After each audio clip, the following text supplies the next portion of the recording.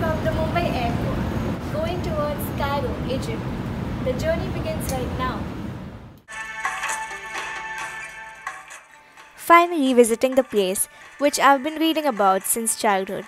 Egypt is surely going to be exciting. At the Egypt International Airport after a 6 hours journey from Mumbai. Let's see what this place has in store for us. Welcome to Egypt, and before we begin, let's take a look at the place where we stayed. Here's a view of the place where we decided to spend our day.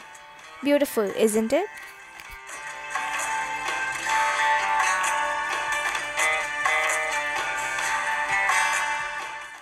It's 7 in the morning, and before we begin our day, let's have some breakfast.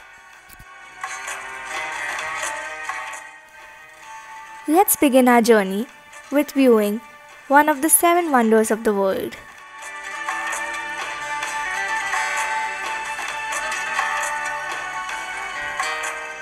So this is Giza Pyramid, the largest pyramid in Egypt. The pyramid holds a record of being the tallest structure made by human hands in the world, a record held over 3,000 years and unlikely to be broken. Here we are at the panoramic viewpoint to get a complete view of the beauty of Egypt. We spent some time enjoying this beauty before we decided to head towards the Sphinx.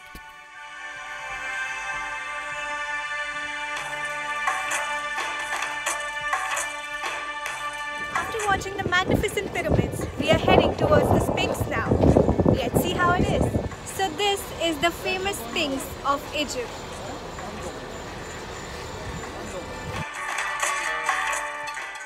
Another interesting thing that Egypt is known for is its invention for papyrus, the first kind of paper used by mankind.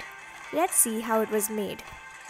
A small picture, we cut short part like this of the stem.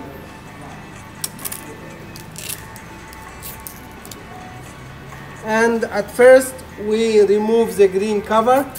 To make the paper we use only the inner white part, but the ancient Egyptians used the skin to make sandals, hats, ropes, bags, baskets, and many other stuff.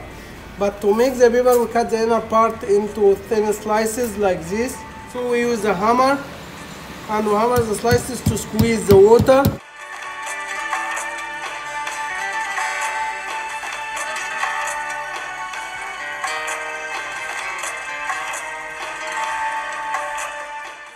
Then we soak it in water, just water, nothing additional. 1 week if we like to have this clear color, but if we soak it 2 weeks or more, we have this dark or brown. We really enjoyed this informative session and learned a lot about the history of Egypt. Back from the pyramids, and while we enter, we get to experience a local wedding happening.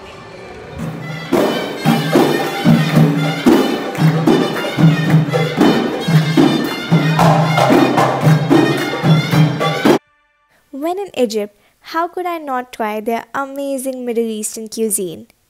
It's time for some delicious dinner.